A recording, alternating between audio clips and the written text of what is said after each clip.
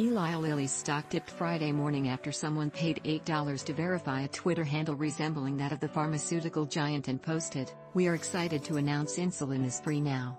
Insulin, of course, is not free. In the U.S., one study released this summer found that the high price of the life-saving drug puts an extreme financial burden on about 14% of the 7 million Americans who need it regularly. The prank appears to have served to highlight this harsh reality, prompting backlash from people who use Twitter. Other insulin manufacturers, Sanofi and Novo Nordisk, also saw their stocks take a dip. The Eli Lilly imposter verified the handle at Eli Lilly & Co., taking advantage of Twitter's new rules governing who gets to have a verified account.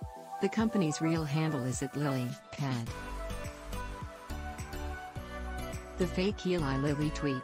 Twitter. The imposter tweet, posted at 1:36 p.m. Thursday, garnered more than 10,000 likes before it was removed by the platform.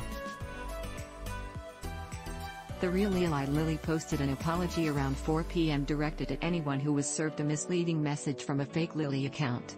Screenshots of the tweet went viral on Twitter that evening.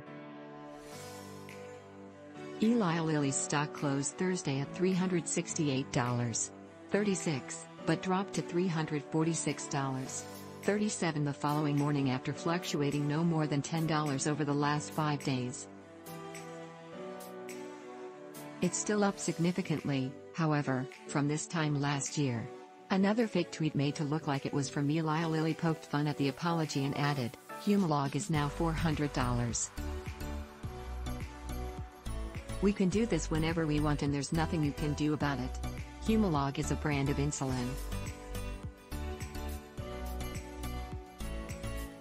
Asked whether Eli Lilly was in touch with Twitter's leadership in regard to the situation, a company spokesperson told HuffPost, "We are deeply committed to ensuring patients and customers receive accurate information about our medicines."